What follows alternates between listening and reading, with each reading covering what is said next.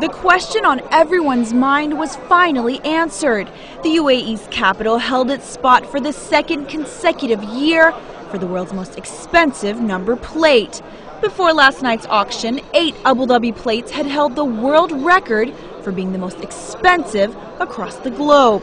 Talal Khouri's famous maroon Rolls-Royce holding the priciest, and he was upbeat before the bidding started last night. Actually, I want to give it a chance for some people else because go for charity. Because till now, I bought. I think I put it up to 80 million dirham. But I think I will be going from 15 to 20 million. About 300 people attended the auction and had mixed feelings of whether a world record would be set. But organizers were confident.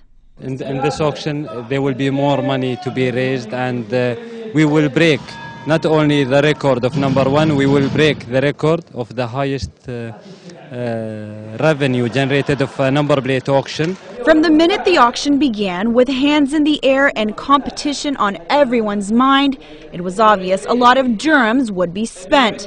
But by mid-auction, a 10-year-old child had spent the most amount on a plate, prompting others many years his senior to follow suit. I buy 51 and I spend 2,150,000. Why do you buy these plates? To put it on cars and business.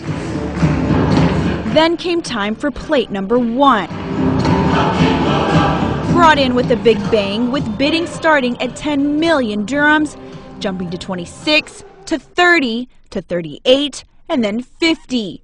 And in a matter of minutes, and in the media frenzy, businessman Saeed Abdul Ghaffar Khouri, who coincidentally is the cousin of Talal Khouri, won the plate at 52,200,000 dirhams. I'm not checking to buy it or to sell it, but I put it like the first one, like 100 million for number one. 2 world records were set today. License plate number one's price, and also the most amount of money spent in a number plate auction, which in this case was 89 million dirhams, making 7 Abu Dhabi plates the most expensive in the world. Huda Imam, City 7 News.